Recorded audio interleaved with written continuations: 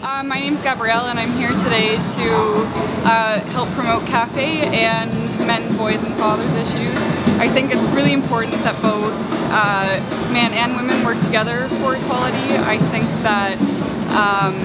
think that men need to play a role in women's success, both in the workplace and in the family, and I think that only good can come from working together towards equality, and it's ultimately about letting the individual have the choice and having as many options for everyone as possible. I came to Canada in December and I feel like there is a lot of inequality in this culture, and I truly believe that men and women should treat each other with respect and honesty. So today, what we are doing at the corner of Dundas and Yonge is raising awareness to these issues of equality for everyone. These issues affect everyone, society as a whole, and we aim to educate and bring these issues to light in the public.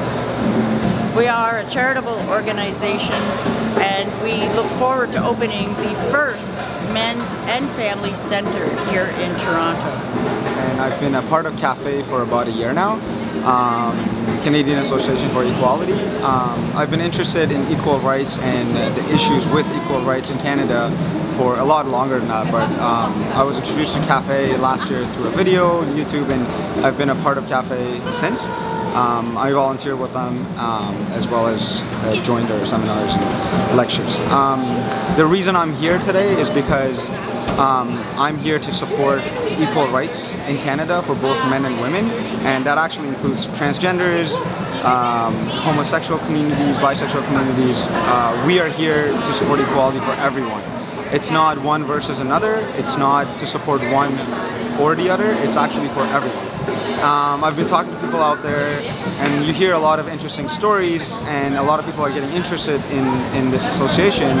And one of the stories I heard today was a gentleman that was speaking about how for the past 19 years he's been trying to be a part of his daughter's life, and he has been, and he fought for joint custody, and he just couldn't get it because he ran out of money because legal fees are so expensive in Canada, and he basically fought as far as he could.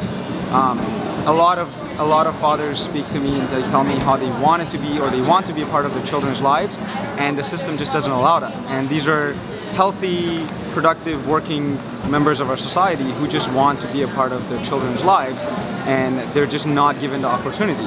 And a lot of times I hear stories about how when they have the weekend with the children they're supposed to be given, they're not granted their right by the mother and their former exes, and there's nothing they can do about it.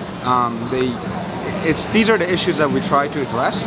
There's also the issue of boys and male suicide rates being 4 times that of women in Canada, which is not really addressed, and that's a huge issue.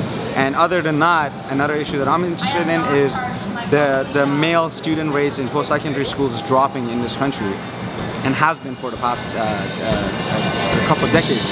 And that's actually alarming because in the long run that will create more issues, and that's one of the issues we're trying to address here.